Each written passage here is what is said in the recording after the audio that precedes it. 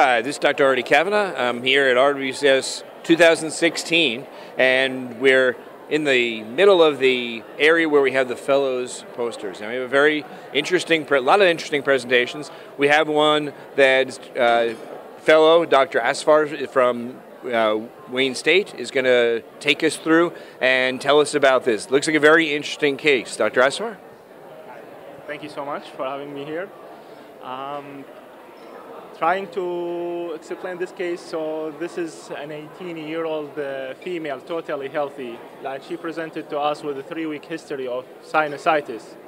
She was treated with antibiotics by primary care, didn't resolve. Then she had eye proptosis, so bulging of the left eye. We did CAT scan, which showed the eye mass, if you can see here.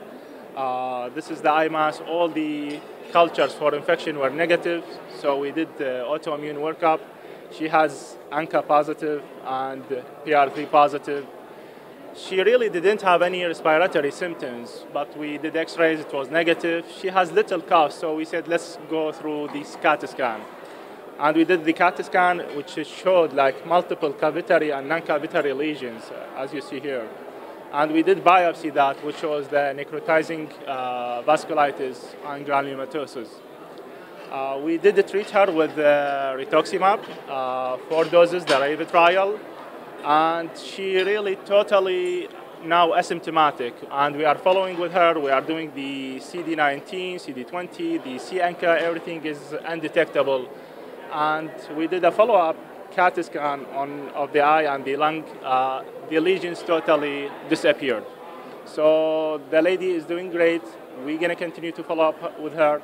Once we see any detection of the activity of CD19, CD20, or C-ANCA, we will give her another dose of rituximab. Thank you so much.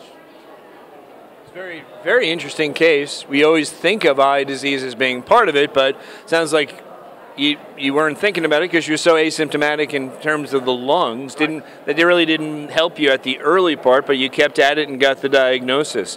Are you going to plan to retreat her at an interval or wait until the symptoms recur?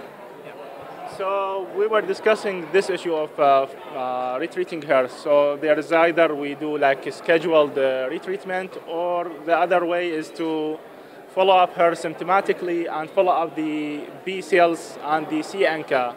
Once we see any detection or become symptomatic, we're going to give another dose of rituximab. All right, thank you. Very interesting case. So a lot of interesting cases. Good year here at RWCS 2016 and for Room Now. Thank you very much.